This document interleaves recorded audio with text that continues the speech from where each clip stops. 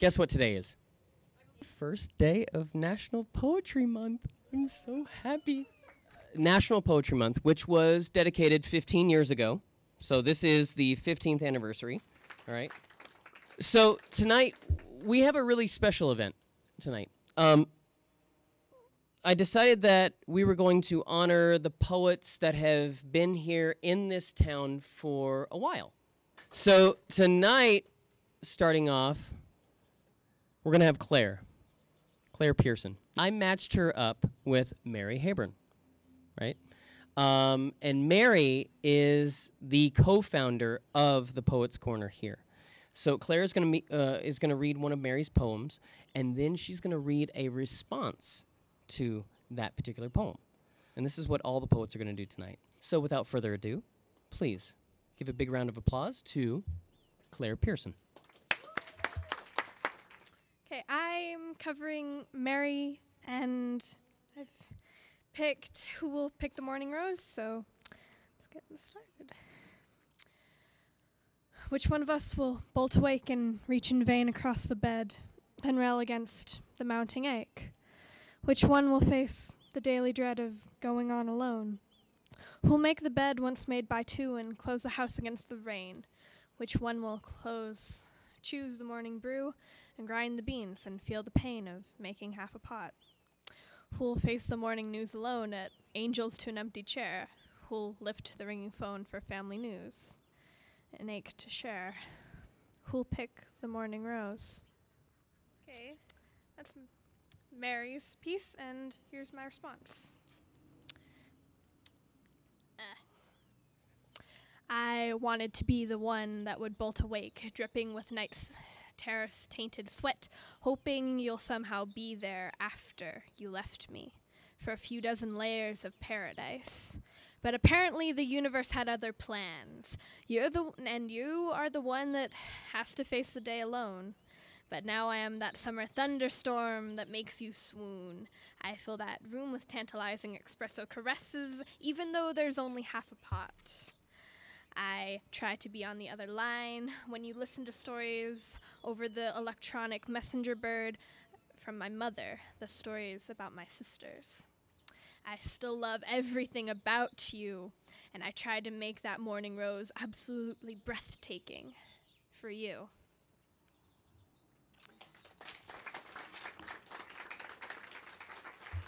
Please give a big round of applause for Miss Mackenzie Taylor. I'm Mackenzie Taylor, and I was assigned Adele Cerrone as a poet. So today I will be reading Dancing Aspen by Adele Cerrone. This fall, my daughter, I almost see you walk in gold and saffron mirage. Between the leaves your shadowed answered on white bark dappled with fire. You who have opened up to us this sky, this forest, this shimmering yellow sea of light, so transient that while we breathe, it breaks. You have taught us this epiphany, that we may know our own deep branching roots. Thank you. Okay. This is my response poem. This spring, my mother, I almost see you dance, in lavender-scented winds twirling youthful green, buds blending cream to sunburst yellow, a lemon chiffon gown rising from soft earth, the color of coffee grounds, the smell of cool rain. Speckled light plays on your dewy lids, your intoxicating aroma like a floral dream dust, sparkling in warm beams of light.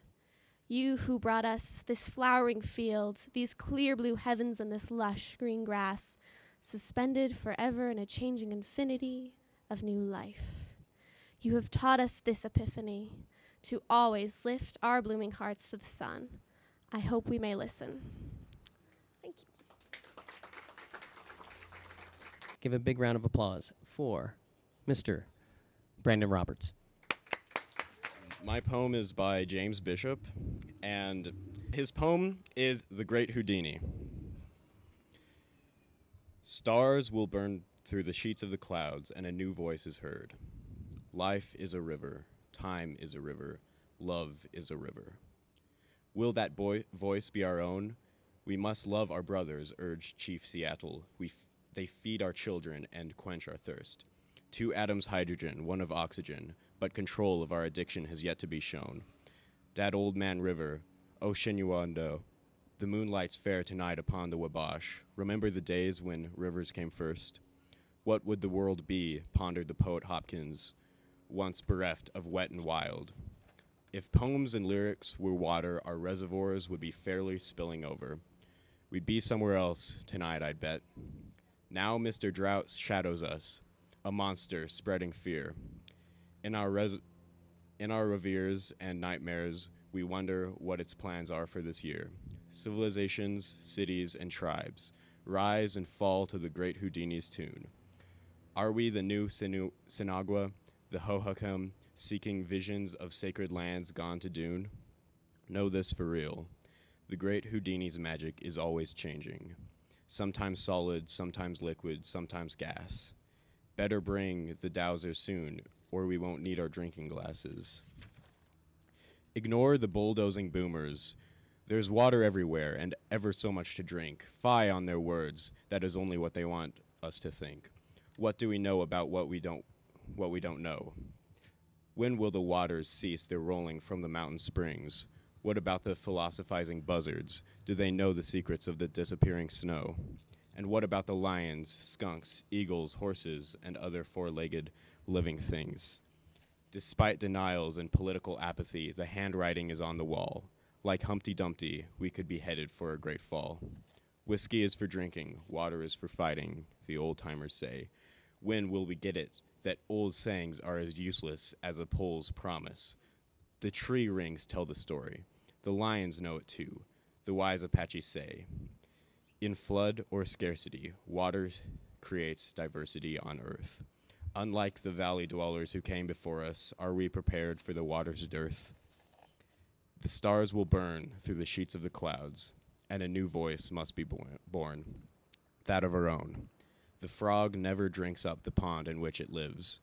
Better we listen to the Hopi and become adherent progressives. All the old stories begin and end with the waters. Let's leave a legacy for our sons and our daughters.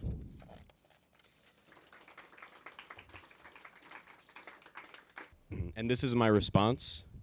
Approaching the Delta. When the duties of one generation fall upon the shoulders of another, and the pressures brought on by all the opposing views of mother and the father, the fledgling on their deathbeds and the lively newly born, the east and the west, and all that lie in between in this solar incubator, we learn from those who have thrived and those who have been deprived, and what should we become? Life is a river.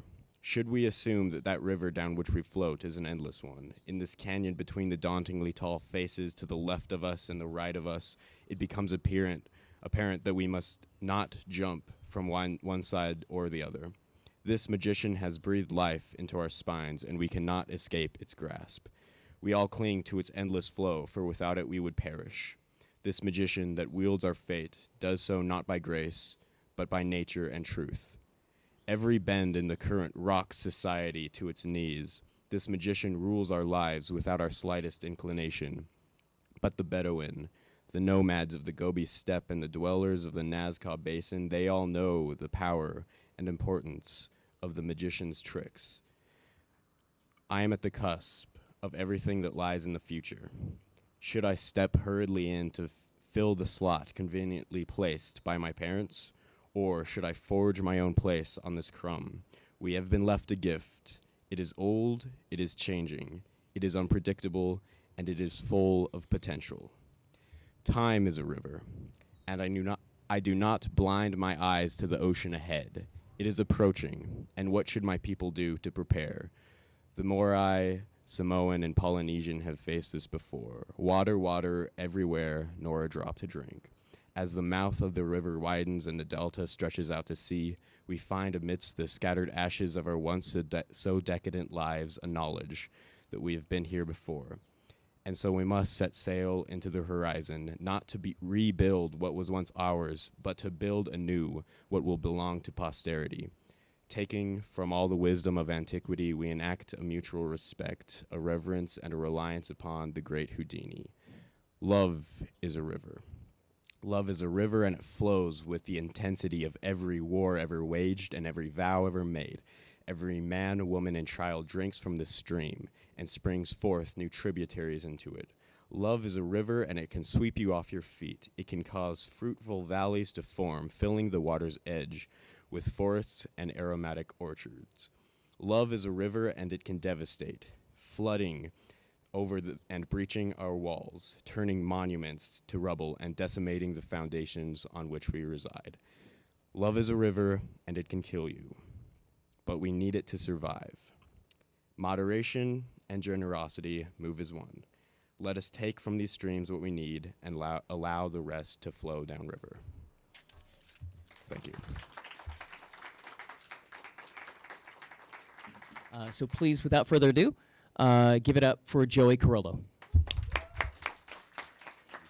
So here's Planet Broccoli by Gary Every. The highest paying job on the planet of the broccoli people is the job of hairdresser. An intergalactic being skilled with scissors blades who can whirl, shape, mousse, and sculpt will find his bank account filled with plenty of bushel and peck, the official monetary units of Planet Broccoli. Every civilization has their master craftsmen, the potters of the Anasazi, the sculptors of ancient Rome, the goldsmiths of the Inca, and Planet Broccoli has their hairstylists.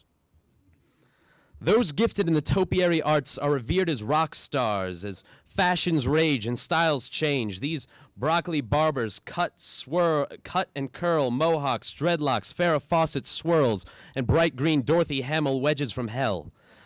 Sometimes technology creates unexpected changes, such as the innovations in genetic design, and now the emperor's new clothes are worn by genetically engineered pollinators.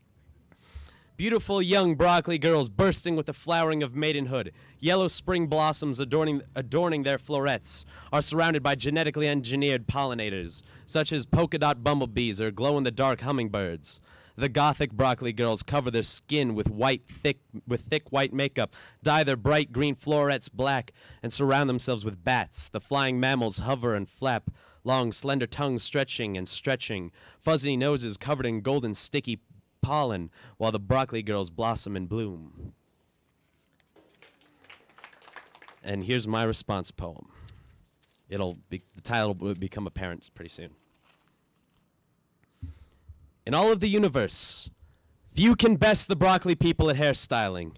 However, there is one culture whose skills of hairstyling rival even those of the broccoli people.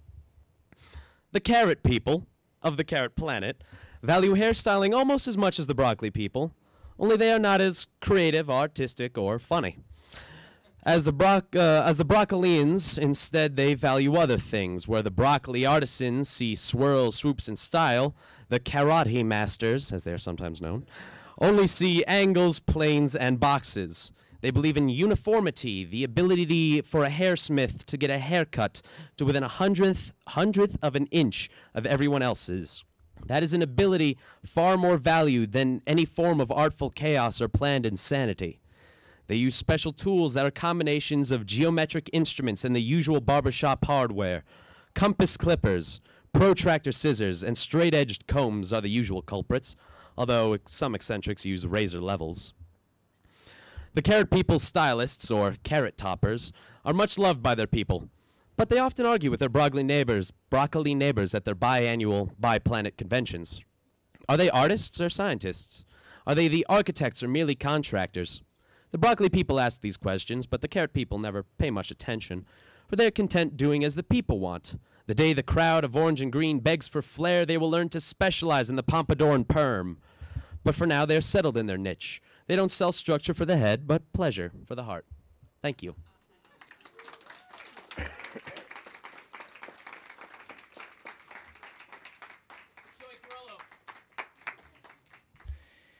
Thank you, everyone, for coming out tonight. And thank you to all the poets that have been here. Yes, absolutely.